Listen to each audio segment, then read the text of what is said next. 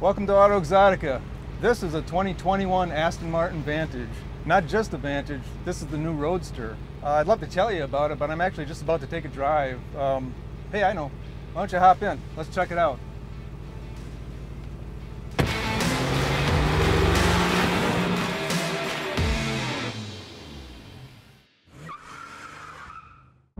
So before we get into specifics about the Aston Martin Vantage and this Vantage Roadster, let's go back to 1967, 2 years after the classic James Bond movie Goldfinger came out. I wasn't allowed to see any James Bond movies because I was pure and young at the time. Sean Connery and Goldfinger were so much a part of the culture, and I knew that Sean Connery, among men, was about as cool as you could get. I also knew that about as cool as you can get in the car world was the Aston Martin DB5. I just fell in love with it.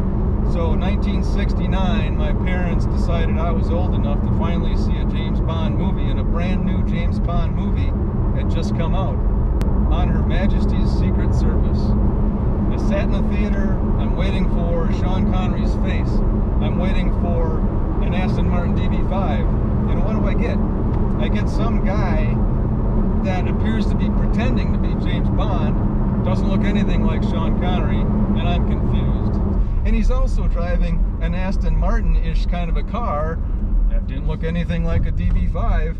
Well, it turned out that that actor was George Lazenby, and that car was a 1969 Aston Martin DBS. A cool car in its own right, but I didn't care. It wasn't the right car.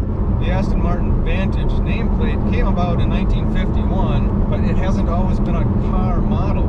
It's been used for specific high-performance versions of the DB4, the DB5, the DB6. Come forward to 2005, and Aston Martin came out with a separate model, a line of cars called the Aston Martin Vantage. That generation of Aston Martin Vantage that began in 2005 carried on for 12 years. That's a long run for any car model.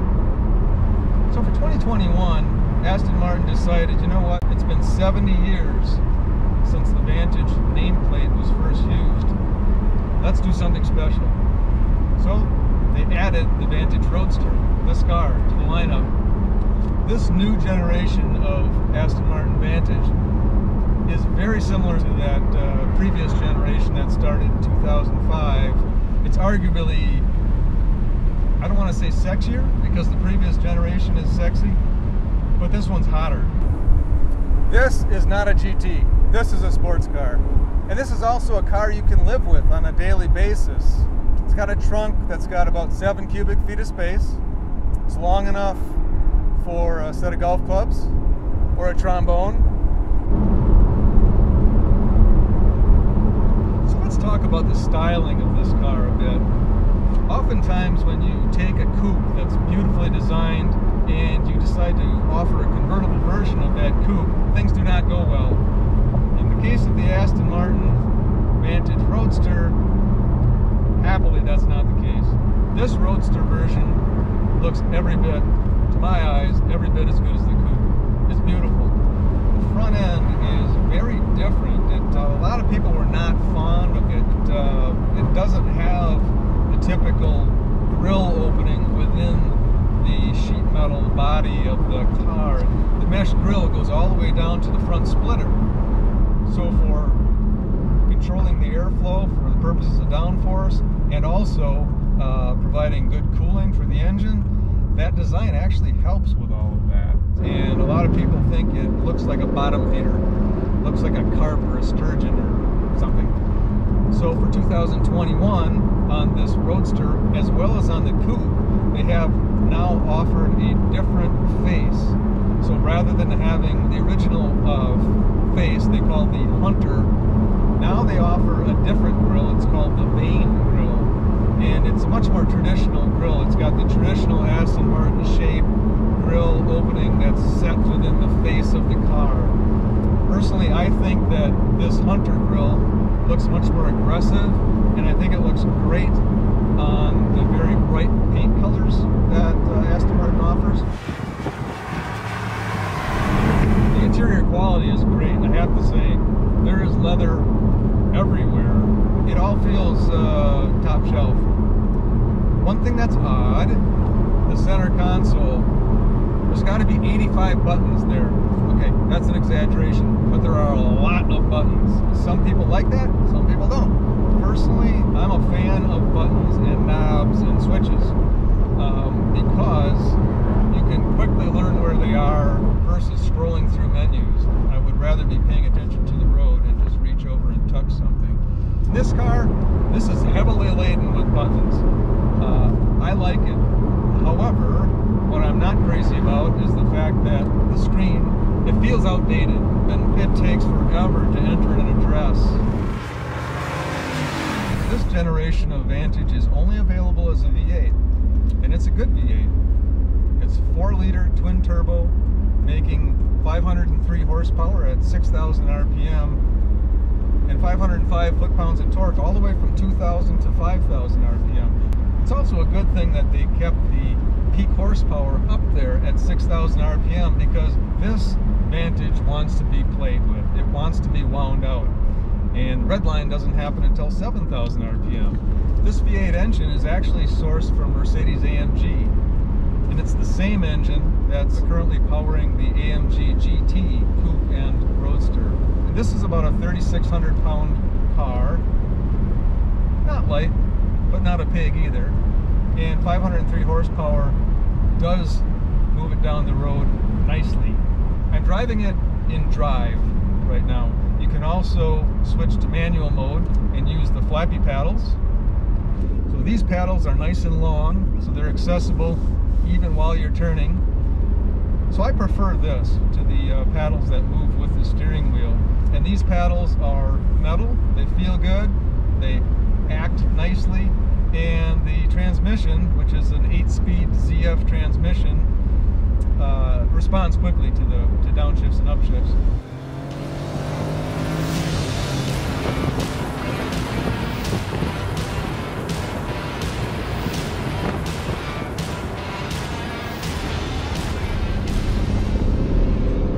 This car has 3 drive modes, nothing called normal, nothing called comfort. This is a sports car, so the default drive mode is called Sport.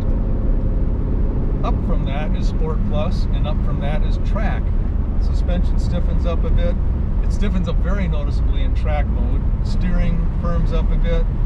And the most noticeable thing is that the exhaust, which it has a nice healthy growl in regular Sport mode, gets significantly louder in Sport Plus, and even louder than that in Track. So I'm driving sedately right now. I've got it in drive, it's shifting by itself. I've got it in sport mode. It shifts, it shifts, it shifts. It's got 8 gears to play with, and it wants to get up to 8th as quickly as possible because why not? If I switch this to Sport Plus, if I gently accelerate, it goes up to 2,000 RPM in each gear before it shifts. If I move it all the way up to track mode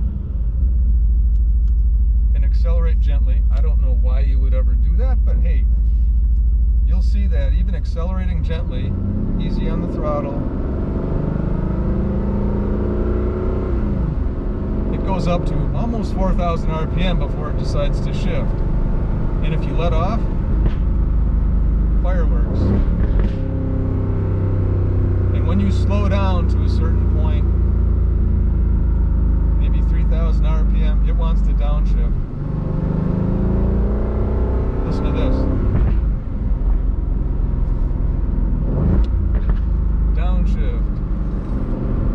I'm not doing that. It's doing that by itself. Okay, so here we are in track mode. I've got a nice straight stretch here. I'm just going to take my foot off the brake. I'm going to plant it on the accelerator, and off we go. I've got it in drive. It's going to do everything by itself. Ready?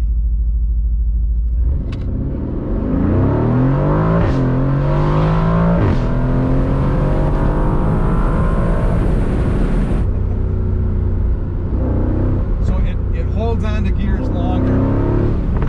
doesn't want to get out of that gear, because if I'm taking a corner in track mode, it wants me to be able to exit that corner fast. So it keeps the RPMs up so that I'm into a higher horsepower, higher torque and throttle response.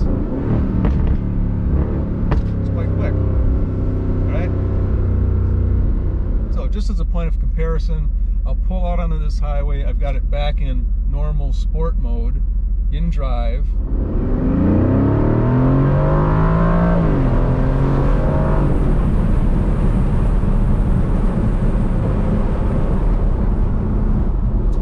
So in reality, it's accelerating almost as quickly as it does in track, but when it shifts, it's not quite as hard. It's a little bit more of a smooth, leisurely shift, and it doesn't rev quite to 7 grand before it shifts.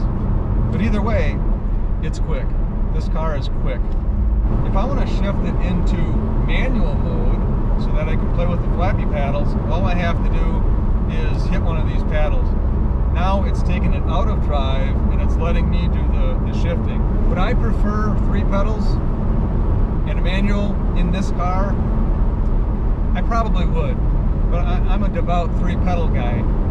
But I think this car is small enough, it's sporty enough, that a manual transmission would feel right, it would feel appropriate. This car does accelerate well. 0 to 60 is about 3.7 seconds. And also it has a 190 mile/hour top end with the top up. It's got adaptive dampers. It's got an electronic limited slip differential. It's got torque vectoring. It just makes the car feel a little bit more agile.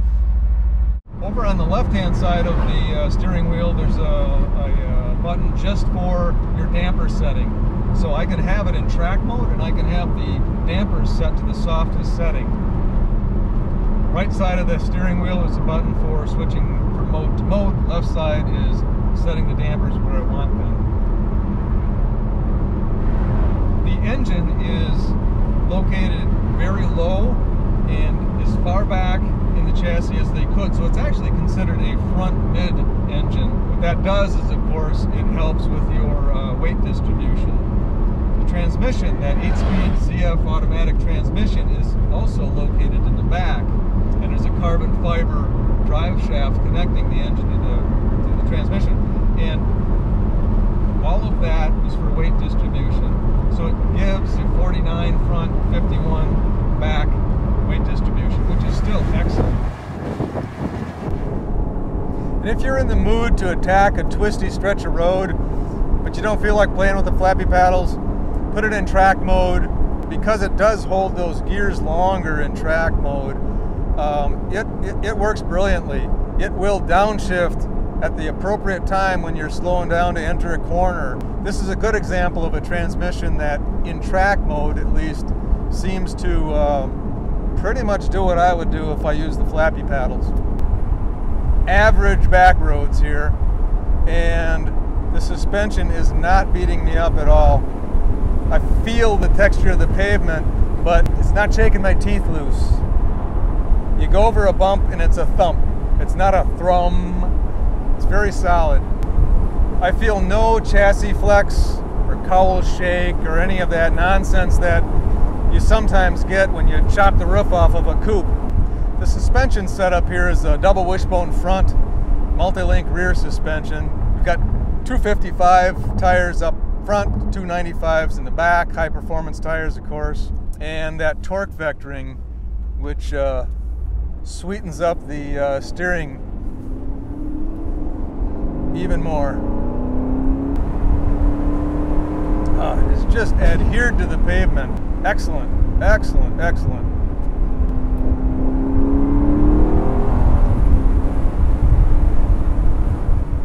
So the convertible top, the Roadster top, is brilliantly executed. I'm going to roll along at about 25 miles per hour here and show you how quickly and easily it comes up.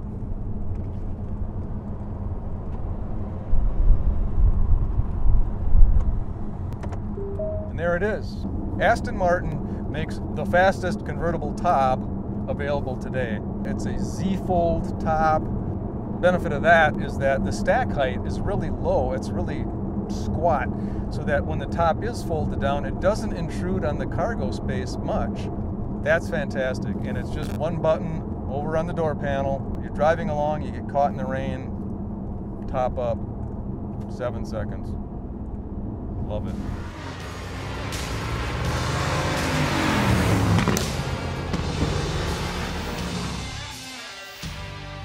This car totals out at just under $204,000.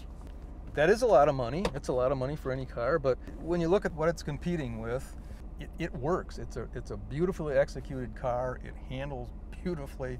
The engine is a work of art. The car obviously is one of the more eye-catching cars out there. So I give it a hearty 2 thumbs up. Well done, Aston Martin. It's not the classic DB5 that James Bond drove, but I think James Bond would be very happy with this one. Nicely done.